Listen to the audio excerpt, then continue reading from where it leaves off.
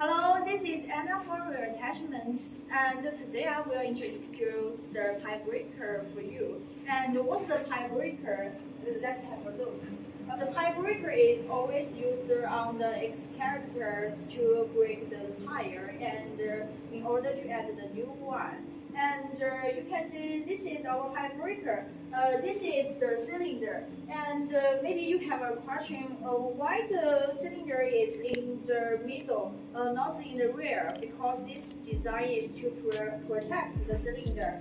And this is our chainsaw. For the chainsaw, we always use the material of the 40-0. And besides, we will give the 30 elastic pins for the gateways.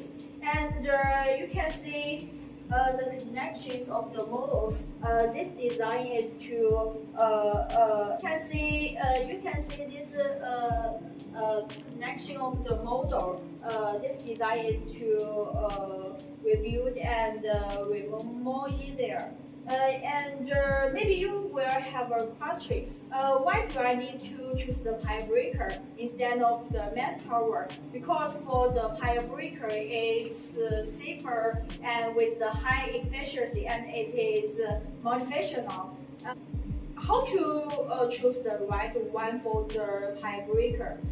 Just tell us the model of your machine and the diameter and the shape of the tire, what you need to break, and then we will recommend the right one for you.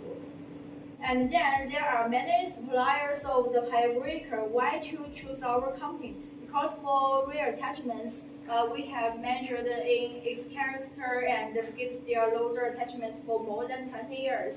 So, for our products, we have the CE certification. So just believe us and choose us and choose our product of the pipe breaker.